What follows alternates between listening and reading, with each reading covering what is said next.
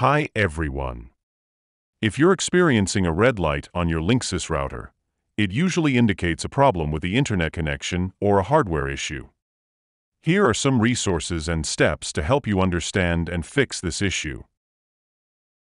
Step 1. Check the internet connection.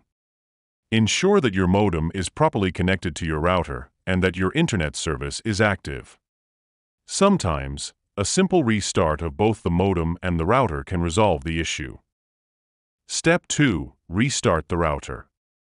Unplug your router, wait for about 30 seconds, and then plug it back in.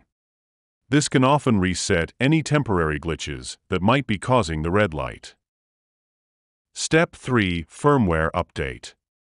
Ensure your router's firmware is up to date.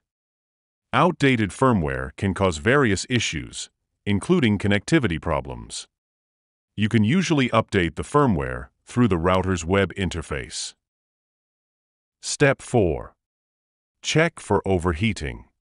Make sure your router is in a well-ventilated area and not overheating. Overheating can cause hardware failures, leading to a red light indicator. Step 5.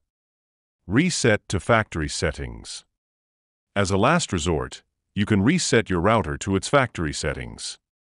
This will erase all custom settings, so make sure to back up any important configurations before doing this. I hope these tips can fix your Linksys router's red light issue. If you find any problems in the process, visit our website at www.wificrunch.com for further assistance. Thanks for watching.